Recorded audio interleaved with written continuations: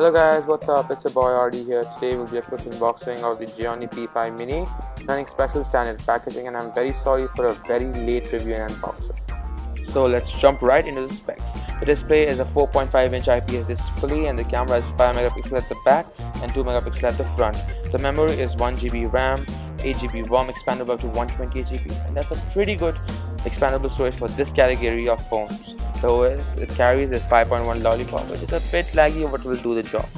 CPU is quad-core 1.3 GHz, SIM is dual SIM, Bluetooth is V4.0. Let's jump right in. The packaging is pretty much straightforward and basic. It's covered with plastic with Gionee branding. So let's keep this aside and dig in further. So at the first glance we have the screen guard, which is very unusual. Only some brands provide this. Then we have the Gionee P5 Mini's manual guide, which is ordinary and standard in all phones. Let's keep this aside. Then we have the plastic backed earphones, which is very old school, very uncomfortable, but at this price point it's fine. And last but not the least, we have the charger, which is USB-D mini USB. Then we have the plug-in, which is standard and very odd looking. Then we have the battery, which is 1850 mAh.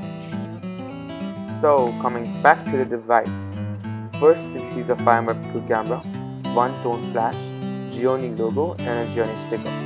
Turning to the front, we see the Gionee's sticker screen guard, which shows all the Gionee P5's features. The screen is clear. Let's start from the bottom. We have the 3 touchpad, which is home button and the back button, 2 megapixel camera, speaker output and a sensor. So let's be honest, from the whole overview, the phone is very glossy and very uncomfortable to hold. At the bottom left corner we have the charger, and at the right side we have the power port, and then up and down volume rockers. Up we have nothing. This phone is very chunky, but it's okay for this price category because it's a good steal and a very good deal. So to dig in further, you have to remove the plastic back case. Then we see an edge curve to curve plastic case. We see the volume rockers and a power button, which is a very old school look. But at this price category, again, it's a very good deal. So to power up this phone, it takes 1850 mAh battery. Simple, just put it inside and put the back case. So let's start the boot up. Usually the first phones, the new phones, take a lot of time to boot up because it's a fresh start and a fresh setup. Finally, as all Android phones, we see the welcome screen. So let's select English, United States. Rest, I'm going to fast forward because it's pretty boring.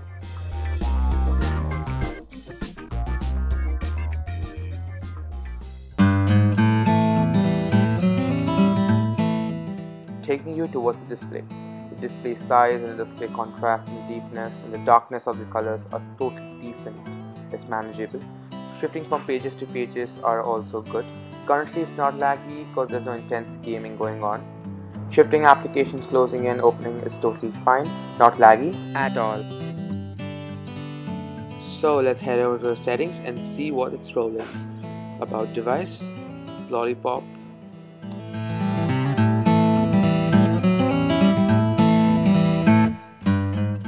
So to getting over the looks, the phone looks okay. It's comparable to the iPhone 5C because the plastic is too glossy and it's not good for the people who have sweaty hands. So that's a wrap up for the Gionee P5 Mini review and unboxing. I'm very sorry for the late upload. I apologize. I literally uploaded after 5 months. Don't worry, the giveaway is on for the smartwatch. I'll do the giveaway on the next video. I have a bad news. I'm shifting my channel, so you have to unsubscribe to this channel and subscribe to the new channel. I'll leave the link down below. So the giveaway and the winner and all the other videos will be held in the other channel. I will try to upload regularly. Anyways, the giveaway will be held and how to get in the giveaway will be in the other channel when the new video uploads in the other channel. Thank you, and that's a wrap.